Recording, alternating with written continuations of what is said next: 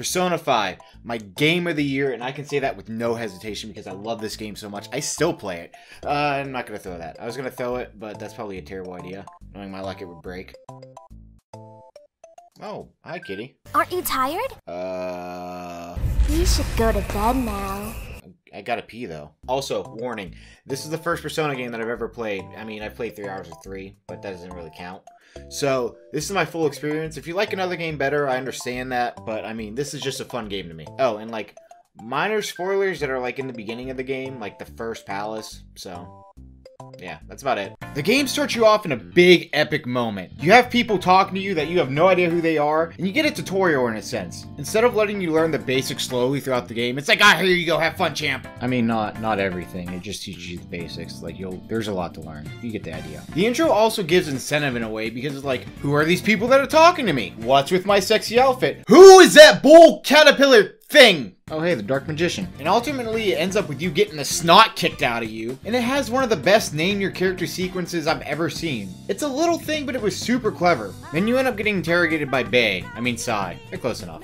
And then you get a flashback to how it all started. Typically, I really hate whenever movies or games start off like this, and then you have to go back in time and figure out how everything happened. I really don't like that, and it bugged me at first, but I ended up getting over it. It's just a personal preference that I don't like those type of things. But in this game, I didn't really mind it as much. So your character, who I named after me because I really want his life, tried to save some chick from a drunk guy who's trying to assault her. You get arrested, expelled, and now you live with this guy, Sojiro, who pretty much hates you. Don't worry, he gets better. One thing people may not like with this game is the build-up. The first about 8 hours feels a little slow and could lose some people, but you're supposed to take your time in a game like this. For crying out loud, I'm in New Game Plus and I put 150 hours into this game, and I'm still not done with the second playthrough. That's not a bad thing though, there's a lot of stuff to do, but at the same time, it's gonna be very time consuming. But I think that's why the intro of this game really works. You know the gameplay that's gonna come, and I think that's what keeps players invested. Heck, that's a big reason why I continued, and now I'm here like, this game is my baby and I will protect it with my life, and I will stab someone if I have to. Carl, that kills people! Alright, time to dive into the pieces that makes this game so good! The style.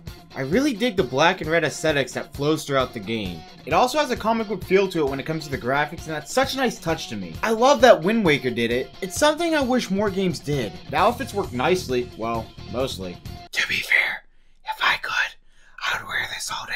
Black and red theme really fits. Many characters you end up meeting, including yourself, have very troubling past or history. You even walk in on some. These are sometimes really dark, but they're believable. It's not like, oh, he's so sad because his mom threw away his Pop-Tart, which, I mean, I would be too, but that's not the point right now. There's a lot of moments where it's like, wow, I can't believe that they would cover this up, and it shows the aspects of corruption that we even see in our world today. See, red is supposed to represent freedom and rebellion, a theme that goes throughout the entire game, and it doesn't hold any punches. One of the most impactful things in this game happens right in the beginning when you're first starting off your journey as a Phantom Thief. Morgana tells you that there's a chance when you go to steal these people's distorted hearts / treasures, they could end up dying. And like, yeah, Kamoshida is a jerk, but you still sit there and you're like, would I be able to sleep at night if I end up killing this guy by accident? Is it something I want to risk? I don't even know. But what ends up happening is you have this girl try to commit suicide because she couldn't break free of the cycle that Kamoshida was doing. And it's heavily implied that Kamoshida sexually assaulted her. And right then and there, I was with Ryuji, like, I just wanted to break his face. He showed zero remorse, and at that point I was like, I am willing to take this risk. I don't care if you die or not. I am changing you because you don't care if this girl died or not. I will personally stop this from happening to another student. And there's quite a few impactful moments like that throughout this game. Every character in this game is super relatable and likable. This is one of the few games where I genuinely like every single player you got to know over time. Okay, but let's change the tone of this video right now because we gotta talk about something really important. Best girl. Okay, so a lot of people say Makoto, and it works with the story, whatever, you can choose that, but here's my biggest issue. You can't get Sai. You can get with some fortune teller, journalist, a doctor, you can even date your thought of a teacher, but no, apparently Sai isn't allowed. Why? I don't know, that's stupid! But in all honesty, An is my favorite. She's just a sweet girl who, yeah, is an airhead at times, but she's freaking adorable and just, oh my god, I love her. Good, you can yell at me for it, I don't care, she's best girl to me. She is bae, I will protect her with my life, and dang it, I have a wife who, oh my god, what has happened to me?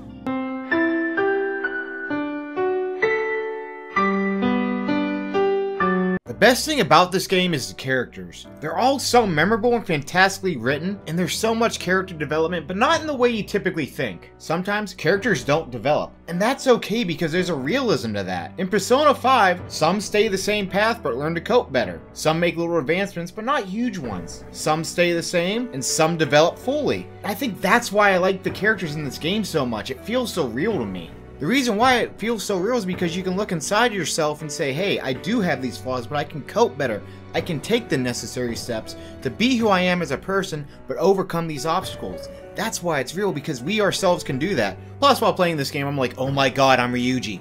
Except not as angry, thankfully. Not only that, but the cast is a bunch of people that feel like they don't really belong, and that sticks throughout the game the entire time. No one ever really throws you a parade or thinks you're amazing. You never get the recognition you feel like you deserve. You're always in the background. And that goes for many of these characters. Outcasts. Overlooked individuals. And it resonates with me because, well, that's how high school was for me. I just hated high school. It was never really someone who stuck out. People knew of me, but not for the right reasons. We'll get into that another day. It's a long story. But since then, life has become so much better for me, and I actually fully developed into somebody that I can be proud of. And that's another thing that this game portrays. Growth and confidence. Not only with yourself, but growing in others. I am literally over here gushing about a game that has a penis chariot as a character. It's a really good game, and it probably made its way into my top 10, top 15 of all time. One day I'll make that video. One day I'll make that list, but not today. We're gonna give it time. Just give it time. Give me time. Give me time. The praise I'm giving this game is really well deserved. They left out a ton of stuff too. That's the weirdest part. Like, there's cut out ideas, cut out party members. I mean, they changed up members so they could meet the deadline, for crying out loud. So, I'm just gonna sit here and wait for a re-release like they did with Persona 4 Gold. Persona 5 Crimson, I'm waiting on you. Even though they're probably not gonna call it that. But still, waiting on you. Again, really, I can't like call a teacher to give me a massage so I don't have to do this anymore.